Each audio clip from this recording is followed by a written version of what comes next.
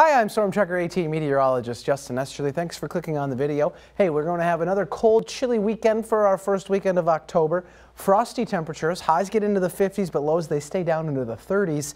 Some of us maybe even getting back towards freezing a couple of the nights this weekend, but we're going to see more sunshine than cloud cover Friday and Sunday.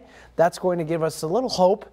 Though Saturday we might see some scattered showers in the afternoon and make things wet and a little gray. But either way, it's not going to be a bad weekend overall. It starts today with temperatures near 52, an average high of 64 this time of the year, so we're missing that mark by a good margin.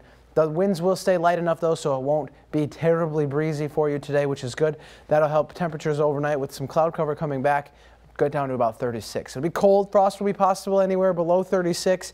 Areas prone to it will likely get down towards or below freezing again tonight. But Saturday we're going to have mostly cloudy. It'll be a little chilly with some chances for rain in the afternoon.